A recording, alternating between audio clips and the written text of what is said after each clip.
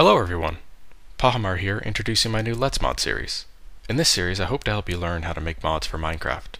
This series will introduce you to a number of the fundamental concepts involved with making a Minecraft mod, some of which include what you should know before you start, initial concept design, setting up a development environment, software licensing, how to version your code, mod development, this is where we'll talk about things like blocks and items, etc., how to release your mod, and how to maintain your mod. My plan is to release 3 videos a week, with each video being up to about 30 minutes in length. My inspiration for this series comes from how I learned how to make mods myself. A year ago I knew nothing about how to make anything for Minecraft, but with the help of some very talented people and trying things out myself, I was able to get started and to where I am today, and I'd like to pass on what I've learned.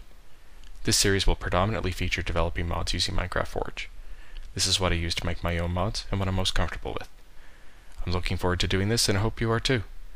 For updates on the series, please subscribe to my YouTube channel, follow me on Twitter, and visit my new website, Pahimar.com. Thank you, and we'll see you next time in the first episode, What You Should Know First, and Concept Design.